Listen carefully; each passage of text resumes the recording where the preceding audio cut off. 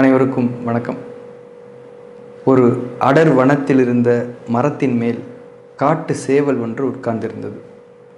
பசியோடு அந்த பக்கமாக வந்து கொண்டிருந்த நரிக்கு இந்த சேவலை பார்த்ததும் நாக்கில் எச்சில் ஊறவே நயமாய் சேவலிடம் பேச்சு கொடுத்தது அந்த நரி. சேவல் நண்பா, வணக்கம். நட்புடன் உனக்கு ஒரு நல்ல செய்தி கொண்டு வந்திருக்கின்றேன், கீழே இறங்கி வா, அது பற்றி பேசலாம் என்றது நரி.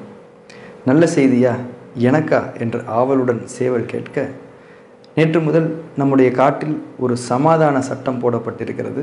அதன்படி யாரும் யாருக்கும் தீங்கு செய்யக்கூடாது, அனைவரும் நண்பர்களாக பழக வேண்டும், இன்னும் இது போல நிறைய இருக்கிறது, கீழே இறங்கி வா, உனக்கு விளக்கமாக சொல்கிறேன் என்றது அந்த நரி.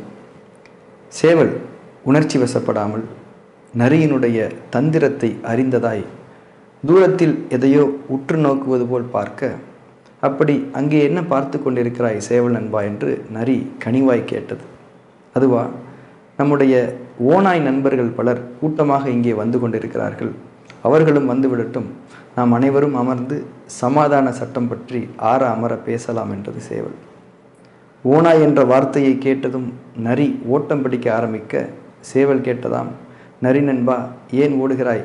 அதுதான் சமாதான சட்டம் இருக்கிறது, ஓநாய்களுக்கு ஏன் பயப்பட வேண்டும் என்று கேட்க, சமாதான சட்டத்தில் ஓநாய்களும் சேர்ந்திருக்கிறதா என்று பார்த்து விட்டு வருகிறேன் என்று சொல்லி நரி ஓட்டம் பிடிக்க, சேவல் சிரித்து கொண்டே கூவ ஆரம்பித்ததாம். இந்த கதையில் வரக்கூடிய நரி போல நம்மிடையே மனிதர்களும் இருக்கவே செய்கிறார்கள். தங்களது சுயநலத்திற்காக நேர்மையற்ற வழிகளில் நம்முடைய அமானிதங்களை அபகரிப்பதை அவர்களின் இயல்பாக மாற்றிக்கொண்டிருக்கிறார்கள். அதுபோன்ற மனிதர்களின் தீங்குகளை விட்டும் முதலில் இறைவனிடம் பாதுகாப்பு வேண்டிக் கொள்வோம். மனிதர்களின் பேச்சுக்களில் மயங்கி உணர்ச்சி வசப்பட்டு அவர்களின் மீது அன்பு செலுத்தி விடுவதும், அவர்களுடைய பயணத்தில் நம்மையும் இணைத்து கொண்டு விடுவதும் பல நேரங்களில் நமக்கு ஏமாற்றங்களையும் மன வலிகளையும் இன்னும் நோய்களையும் தந்துவிடும். எனவே எந்த ஒரு சூழ்நிலையிலும் உணர்ச்சி வசப்படாமல் சமநிலைத்தன்மையோடு முடிவுகள் எடுக்கவும் செயல்கள் செய்யவும் நாம் உறுதியாக பழகிக்கொள்ள வேண்டும். அதுவே நமக்கு எப்போதுமே நன்மை தரக்கூடியதாக அமையும். இது சுயநலம் அல்ல, சுய பாதுகாப்பு. சுய பாதுகாப்பு என்பது நம்முடைய மிக முக்கியமான உரிமை என்பதை நாம் எப்போதும் மனதில் கொண்டிருக்க வேண்டும். அனைத்து மனிதர்களும் நல்லவர்கள்தான், ஆனால் அந்த சூழ்நிலையில் நமக்கு அவர்கள் நல்லவர்களாக இருக்கிறார்களா என்பதை நாம் விழிப்புணர்வோடு சோதித்துக் கொள்வதில் தவறில்லை என்பது என்னுடைய கருத்து. உலகத்தில் உள்ள அனைத்து நல்ல தன்மைகளுக்கும் உதாரணமாகவும் ஒரு மனிதன் வாழ முடியும், அதற்கு நேர் எதிராகவும் அவனால் இருக்க முடியும். உலகத்தில் நடக்கக்கூடிய எத்தனையோ கொடும் குற்றங்களை இன்றைக்கு நாம் கேள்விப்பட்டு கொண்டிருக்கின்றோம். இன்னும் பல குற்றங்களுக்கு ஒருவருடைய சுய பாதுகாப்பு இன்மையையும் ஒரு காரணமாக நாம் சேர்க்க முடியும். உள்ளத்தில் இரையச்சம் இல்லாத மனிதர்கள் வாழக்கூடிய சமூகம் நேர்வழியில் இருப்பவர்களுக்கு ஒரு சோதனையாகவே எப்போதும் இருந்திருக்கிறது, இன்றும் இருந்து கொண்டும் இருக்கிறது. சமூகத்தை விடுங்கள், நம்முடைய உறவினர்களாலேயே இது போன்ற சோதனைகள் நமக்கு ஏற்படுவதும் உண்டு. எனவே இங்கே இறைவனுடைய பாதையில் நாம் நம்மை காத்து கொள்வது நம் மீதான உறுதியான கடமையாகிறது.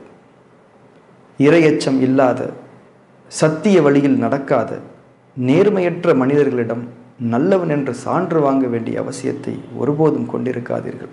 அவர்களை திருப்திப்படுத்த வேண்டும் என்று ஒருபோதும் நினைக்காதீர்கள். நம்முடைய தேவைகளுக்கு மனிதர்களை சார்ந்திருப்பதே நேர்வழியில் இருப்பவர்களுக்கு இது போன்ற சோதனைகள் எல்லாம் ஏற்படுவதற்கு காரணம். எனவே நம்முடைய அனைத்து எண்ணங்களிலும் செயல்களிலும் இறை திருப்தியை மட்டுமே எதிர்பார்த்து மனதில் சமநிலைத்தன்மையுடன் மனிதர்களினுடைய உதவியை எதிர்பார்க்காதவர்களாய், அனைத்து தேவைகளுக்கும் இறைவன் ஒருவன் மட்டுமே போதுமானவன், அவனை தவிர நிறைவேற்றுபவன் இல்லை என்ற சத்திய உணர்வுடன் நாம் இருக்கும்போது இயல்பாகவே நாம் அனைத்து விதமான தீங்குகளில் இருந்தும் பாதுகாக்கப்பட்டவர்களாகவே இருப்போம். எங்கள் இறைவனே, இரையச்சம் இல்லாத மனிதர்களின் தீங்குகளை விட்டும் எங்களை எப்போதும் பாதுகாப்பாயாக, இன்னும் அவர்களை மன்னித்து நேர்வழியில் செலுத்துவாயாக என்ற பிரார்த்தனையுடனே நம்முடைய ஒவ்வொரு நாள் அலுவல்களையும் நாம் தொடங்க வேண்டும். அதே போல அனைத்து வேலைகளையும் முடித்து வீடு திரும்பியதும், எங்கள் இறைவனே, இந்த நாளை நன்மைகள் நிரம்பியதாகவும் சமாதானம் நிரம்பியதாகவும் ஆக்கி தந்தமைக்கு எங்களுடைய நன்றிகளை நீ ஏற்றுக்கொள்வாயாக. நீயோ தேவைகளற்றவன், நாங்களோ என்றென்றும் உன்னுடைய உதவியையும் மன்னிப்பையும் நாடியவர்களே என்ற பிரார்த்தனையையும் நாம் மனதார சொல்லிக்கொள்வோம்.